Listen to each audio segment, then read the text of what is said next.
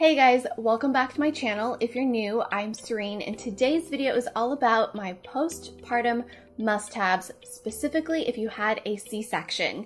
Now, if you did not have a C-section and you're a first-time mama who is going to deliver any day now or in the near future, I do have a postpartum recovery prep video for vaginal delivery, and that video is linked in the cards as well as in the description box below. I had an unexpected C-section, honestly an emergency C-section, and if you want to know more about that, I talk about it in my birth story, which you can watch here or linked in the description box. But this is all about what I wish I had ready on hand and the items that I found the most helpful in my C-section postpartum recovery. So all of these items, for the most part, I did already have on hand. There were some items I wish I had more of, and I'll talk about that. So if you know you're going to have a C-section, you can prep properly, and hopefully these items will make your recovery a little bit more comfortable, because the postpartum period is very challenging, especially if you're a new mama like myself. I prepped as much as I could, but there's so many things I just didn't know, and because we had a very difficult labor and delivery, which ended with an emergency C-section, I just had so much happening, and I probably should film my postpartum recovery room story, but I found these items very, very helpful, and this is the bare minimum.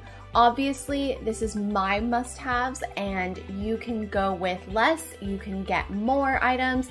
I think it's always better to be more prepared than underprepared, because when you come home, you really want to have everything you might need already in the home, at least a couple extras to get you through that first couple of weeks, especially if you're trying to just stay home and not have to run out and get errands, or if it's just you and your husband or you and your partner. You don't want to have to send someone out. I know for me, I felt very anxious if I needed Chris to go run an errand for us.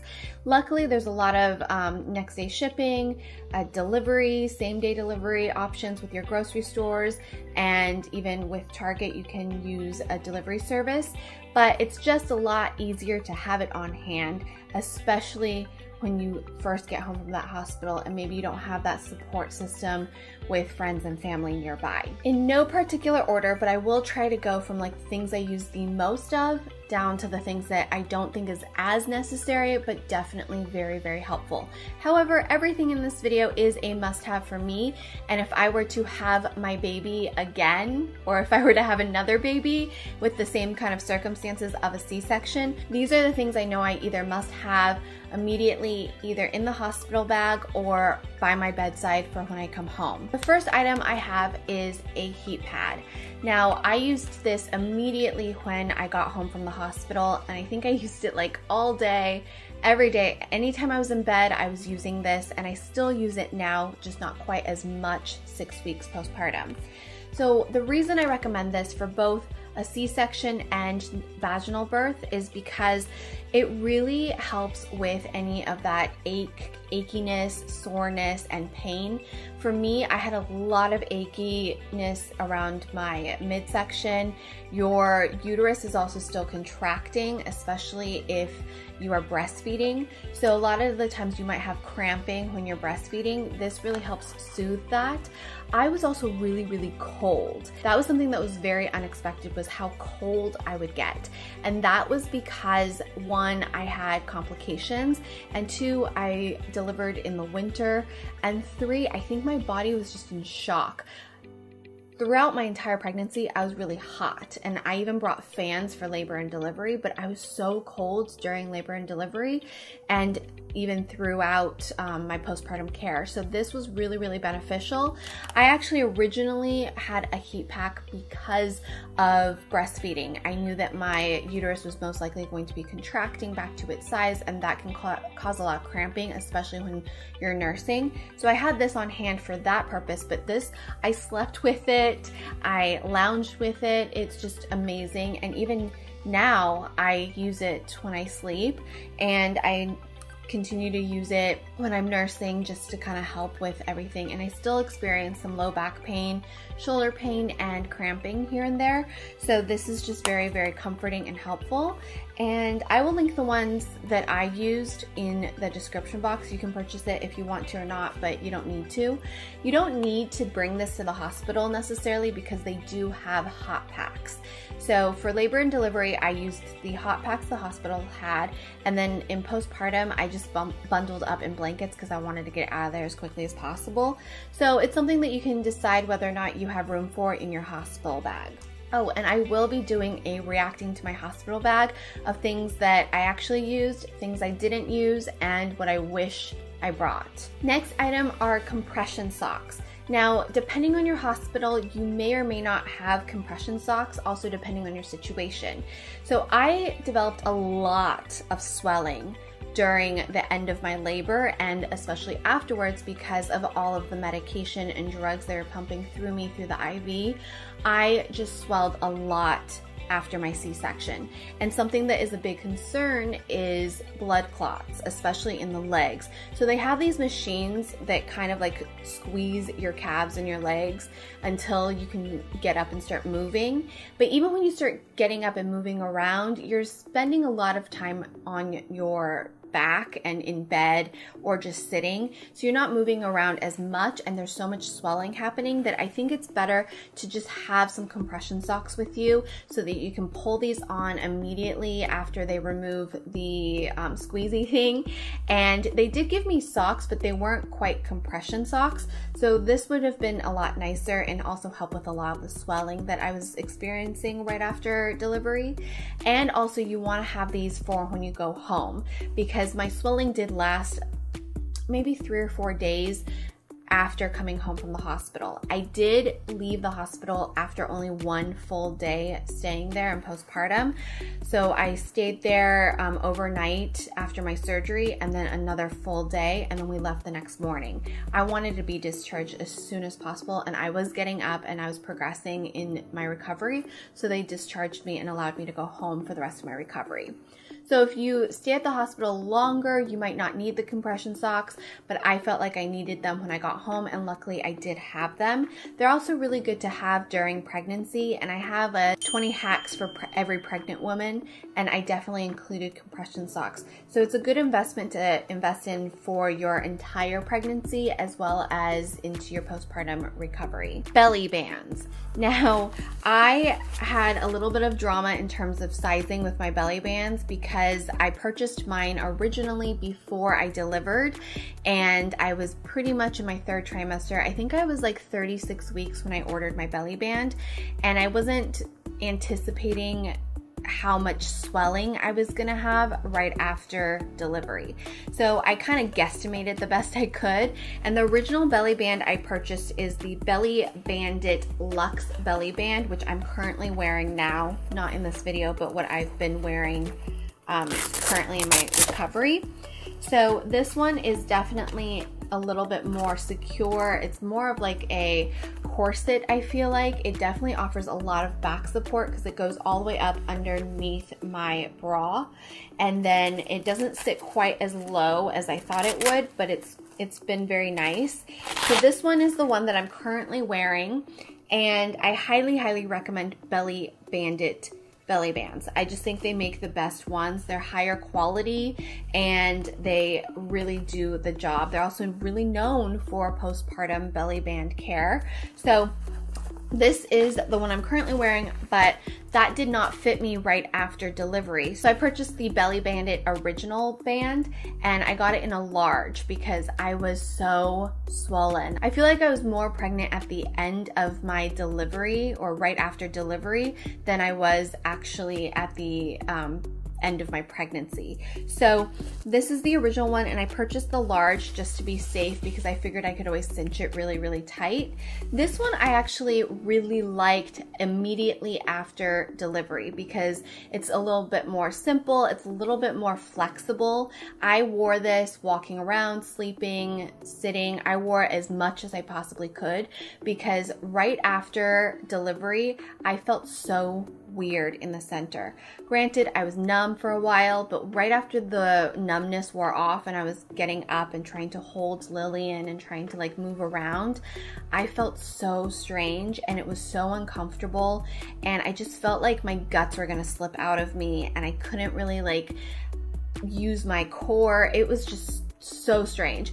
My doctor okayed a belly band right away, so I ordered this next day shipping and I put this on. I actually think you might want to get 2 belly bands for your postpartum recovery. One for immediately after delivery, which is going to be a larger size just to be safe, and also something a little bit more flexible like this one, a little bit more simple. There's no boning in the back, and it's got enough compression and it's also got enough support, but not quite as dramatic as the Luxe one. So this is the type I would recommend after delivery right away for the first week or 2, and then I would say get yourself something that's a little bit more structured, even more compressed, even offers more compression. So this one has boning in the back. This goes all the way up to the back of my bra band, and it offers so much more back support as you continue your recovery and start moving around a little bit more. I have a lot of stairs in my home, and I'm also just a very active person. So this supports my low back, it supports my mid back. It really reminds me to engage my core. It also is a lot smaller than the large. So this is the extra small, and I have a 10-inch extender because I'm not quite an extra small yet. I'm technically a small in Belly Bandit sizing currently, but my normal size is going to be an extra small. So I'm gonna be able to easily remove the 10-inch extender like that, and then I can continue to use the Luxe Belly Bandit. And this one is just going to help me continue to put everything back in its place and continue that recovery. So the cool thing about these are that they're pretty adjustable. So if your budget is only for one, I would say just go with the original one, and then you can get a size smaller and get the extender. This way it will last you through most of your postpartum recovery, depending on your size and how quickly you tend to lose weight. So most of my weight gain was the swelling, and now everything's kind of just like back in its place, but it still feels a little loose. So I still like to wear a belly band while I'm around the house, especially during our afternoon walks and any activity where I know I'm going to be up and about more. I love having that band. So it just supports me nice and tight and makes me feel like I'm being hugged and more secure. And if you're nursing and breastfeeding, you will have relaxin going through your system even longer. So these bands will be more effective even longer throughout your postpartum. So you can wear these bands all the way into a couple of months of your postpartum. So they're a great investment. Some insurances even cover a belly band, so I'd look into that, and I really recommend the 2 I showed you today. The next item is a fancy, I can never say this word, perennial bottle. Now you'll get a couple at the hospital that you can take home. They have them for you at the hospital. So I didn't actually use this at the hospital because I knew they had one for me, and it's just easier that way. But this one I had for when I got home, and this is the Frida Mom one from the labor and delivery kit. So the reason I recommend this one is just because it's so much easier than the hospital one, and you only have to fill it up once to kind of like rinse everything down there. So when you deliver via C-section only, like you didn't push, you didn't try to deliver vaginally, you're not going to be bleeding quite as much, and there's not necessarily going to be any tearing or stretching down there. So I liked having this though, because I did have a catheter and I did have a lot of weird things happen down there. This was just really nice to have and fill with warm water. I kept it by the sink in my bathroom because that was the only bathroom I was using. And it just helps when you are maybe having a little bit trouble peeing, and you just squirt it as you're peeing, and then of course to clean. So I also liked it because even though I delivered via a C-section, I was having spotting and bleeding as well as discharge. So you're gonna wanna clean real nice, especially if you're not able to shower as often, or I don't know, I was showering once a day at least, but I still felt kind of gross throughout the day. So this just really made things a lot nicer. I felt cleaner, it was more hygienic, I felt like, and it definitely was a must-have for me. And make sure you use nice warm water. It feels so much nicer with warm water than cold water, because some days I was so tired I wasn't paying attention and I just filled it with cold water, and it definitely was not as pleasant. So highly recommend. I'm actually gonna keep this around because I think it's good to have even like that time of the month. I'm like, I'm thinking about investing in a bidet now. And of course, if it's not in your budget to pick one of these up, don't worry, the hospital will send you home with some. The hospital will send you home with pads as well as the mesh underwear. The hospital will send you home with what you might need in the initial first like 24 hours. And this one is definitely just an upgrade, but I do recommend splurging. It's like $15 to $18 just to get the peri bottle alone. Or you can get the labor and delivery kit, which if you're going to be delivering vaginally or even going to start pushing, highly recommend the Frida Mama labor and delivery kit. It has everything you possibly need. However, if you are planning a C-section, or if you know the C-section is going to most likely happen, then just get the peri bottle, because I didn't end up using the mesh underwear. I didn't use any of the hot cold pads. So a lot of things I'm gonna end up giving to a friend who's also going to be having a baby in a couple months. Talking about delivery and peri bottles, the next thing I recommend is having a variety of pads. I had a lot of adult diapers ready because I had every intention of delivering vaginally, and that didn't happen. I didn't even get to the point of starting to push. So I did have bleeding, and all I had were diapers, which I didn't really need because I wasn't bleeding that much. So when you have a C-section, they clean out a lot of the blood and a lot of the gunk. So you'll have bleeding, but it's just not going to be quite as intense as if you delivered vaginally. And even if you tried to start pushing and you ended up with a C-section, they'll end up cleaning out a lot of that stuff. So you don't need the adult diapers necessarily. I did wear them a couple of times just because that was all I had for the first few days. However, the adult diapers were actually irritating my incision area. So it's not something that I'd recommend if you had a C-section. I would opt more for the mesh underwear that the hospital sends you home with if you get a C-section, because you want something a little loose and a little more comfortable that's going to be in that incision area. My incision area was really, really low, so the adult diapers really ended up irritating that area, and I immediately went out and I didn't go out. I immediately ordered a bunch of different pads. I ordered a lot of overnight pads from Real, and then I ordered the regular pads from Real, which I used up, so I don't have to show you here, but I'll link it in the description box. And then I just got some regular light pads as things kind of were clearing up, and also panty liners, but I already had panty liners. So you just want to have a variety of absorbencies for when you come home, because you just don't know what the situation's going to be. I only planned for a heavy flow, and I didn't plan for not having that. So definitely get a variety of pads. And underwear. Postpartum underwear, I didn't realize was this specific, but I was so particular. My regular underwear is all booty bikini briefs, and those were hitting my incision, so it wasn't comfortable to wear those. And then my I tried some of these like fancy lacy postpartum undies that were really cute, and they're really comfortable now, but when I was immediately home, it wasn't, because the lace was irritating my incision area. And then I had some cheapy high waist ones from Amazon. I didn't like those because it wasn't like breathable, it didn't feel like cotton, and it just didn't feel comfortable on me. So my favorite postpartum recommendation for underwear is going to be the Mother Tucker high waist postpartum underwear. I found these on Amazon, but you can get these on Belly Bandit's website, and you can find them wherever.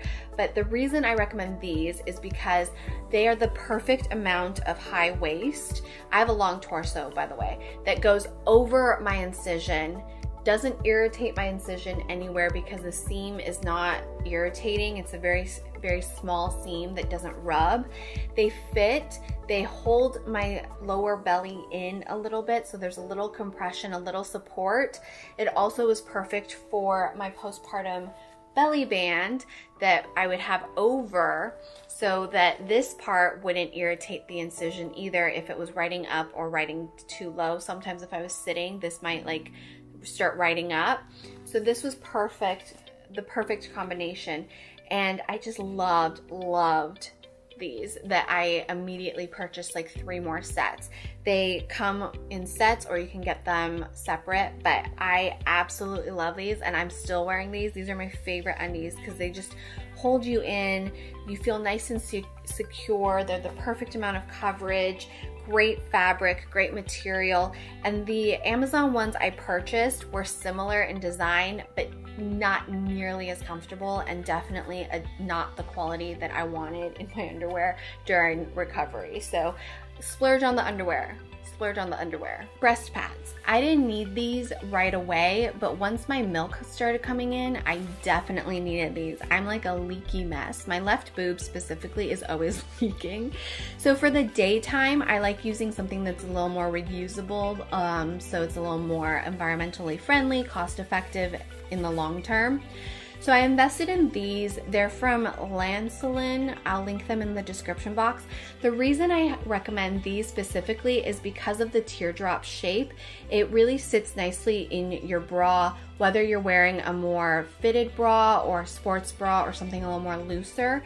I found that this was the most universally friendly when it came to fitting inside of my bras. I like that there's a little dart in the center because once again, it helps with the fit and it wasn't looking all chunky and weird. It also didn't slip around as much as some of the other ones I have tried. So I highly recommend these. I have a set of 4, so I have 8 total. I just throw them in the wash on hot water and they're good to go, and I reuse those. So then I also like having the disposable ones from Lancelin because these are the most absorbent. So overnight I would tuck these into whatever sports bra I'm wearing and it wouldn't sit perfectly, but I found that I didn't have like a wet spot when I woke up because they're just a lot more absorbent. And I also did get some clogs, like clog ducts, so I didn't want to use anything that wasn't disposable while I was making sure I was clearing that up so that it wasn't irritating anything and I wasn't going to get an infection. I might have been overly cautious. That's just kind of who I am.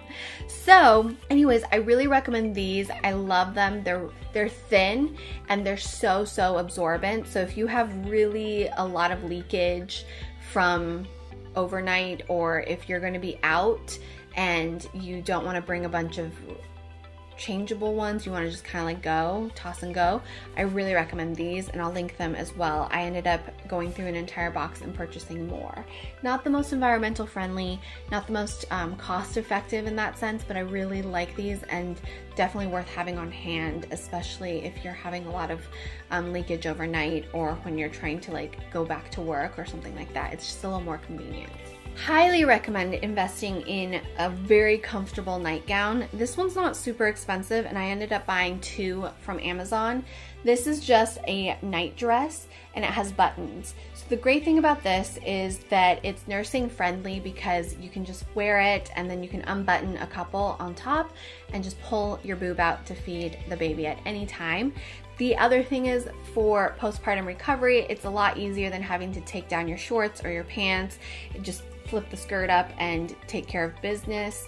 I just found that this was the most comfortable thing to wear pregnancy and in postpartum recovery. So I really recommend this one. If I can find it online, I will link it. I bought a small and a medium. The small was during the beginning of my pregnancy, but it still fit at the end of my pregnancy, and it also fit after delivery. So the medium was just a little more roomier and a lot easier to pull off my shoulder to nurse. So totally up to you and your preferences. This is so comfortable and just easy after you come home. I also recommend having a robe. This robe was a gift from my sister-in-law, and not only was it beautiful, it was very, very comforting and comfortable. So depending on where you live and how cold or warm you run, I highly recommend getting a robe that's going to make you feel really comfortable and cozy. This layered over my nightgown as well as just under the covers was plenty. I just felt prettier. I also just really needed an extra layer if I was getting up to go to the bathroom or going downstairs to get a water or to put my breast milk in the fridge if I was pumping. It's just something I think is necessary and makes you feel a little bit nicer. So invest in a robe that not only is practical, but that's going to make you feel pretty. I know it seems silly, but you'll get it. You'll get it in postpartum. Now, this is not something that you can use necessarily right away. Make sure you get clearance from your doctor or the surgeon, but I highly recommend Dermae Scar Gel. This is all natural, clean, organic, cruelty-free, also quite affordable. This is something I have in the house at all times, but really lately, because of that C-section incision, I apply it twice a day and massage the Scar Gel into that incision area to hopefully minimize the scar and help its healing. So this is something I started using as soon as I got the clearance from my doctor, and I also apply vitamin E on top of it. She recommended using a vitamin E oil and massaging the incision so that it would start to soften up and just look a little less scar-esque. I'm gonna have a scar, guys, but doing the best to make the scar as small and less angry looking as possible. So these two I highly recommend.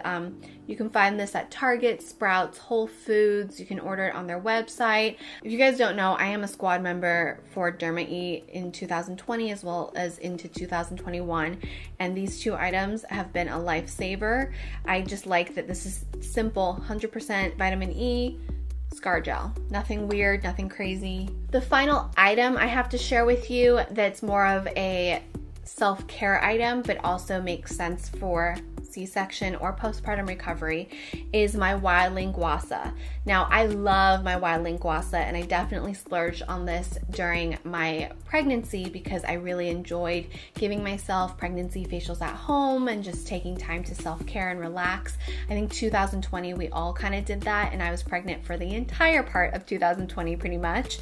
And I didn't realize how much I was going to use this in my postpartum recovery. So because I had a lot of swelling and discomfort and achiness, I just have been using my wild linguasa religiously. I use it on my face, and I share with you on my Instagram a lot on how I use it, but even just 2 minutes, it really makes a huge difference. And so I just would kind of do lifting and drainage techniques right after my skincare whenever I get to my skincare. Sometimes it's in the morning, sometimes it's not till in the afternoon, but I do make the effort to do it.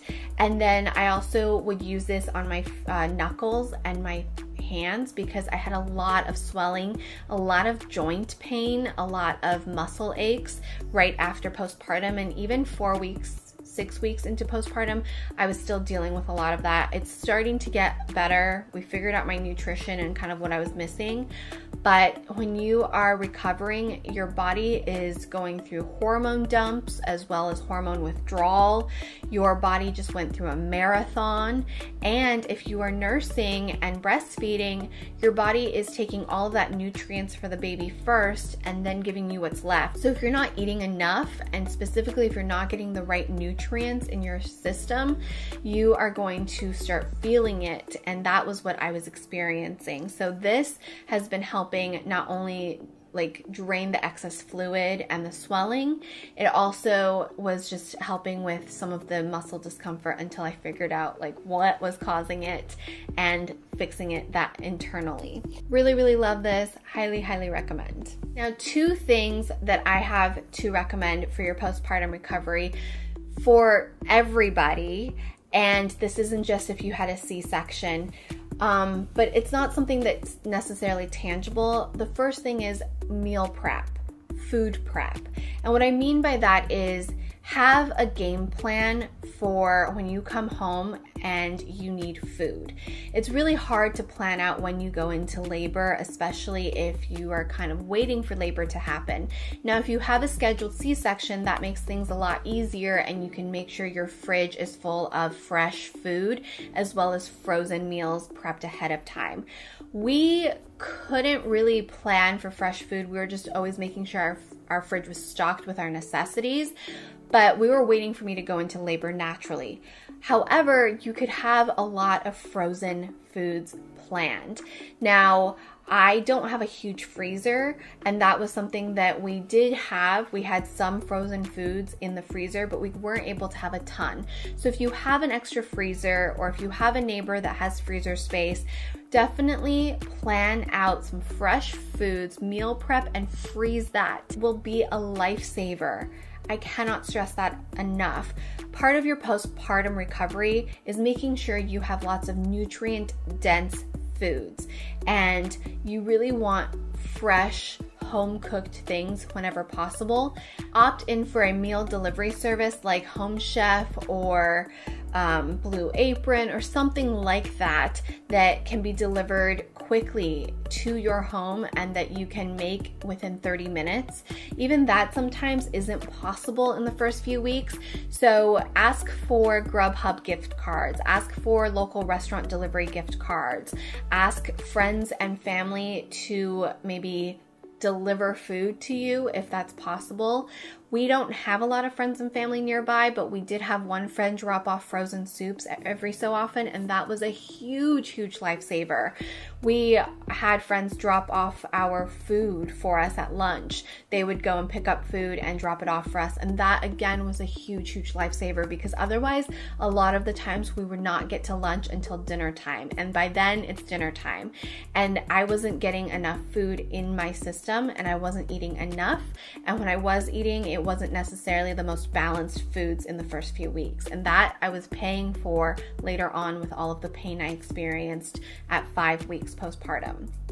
So food is very important. Have a game plan and make sure you nourish your body. I love bone broths. Bone broths are great in electrolytes. It's great in collagen. It has protein as well. Women need a lot more protein during pregnancy, and it goes into postpartum. So eat a lot of real protein. Eat a lot of veggies, green juices. I've been using my Veho blender a ton with their green pods, because 2 green pods are all the greens recommended for a day. And of course, I'm also eating greens. And when you do have the time to cook, make a huge batch and just have it ready for you.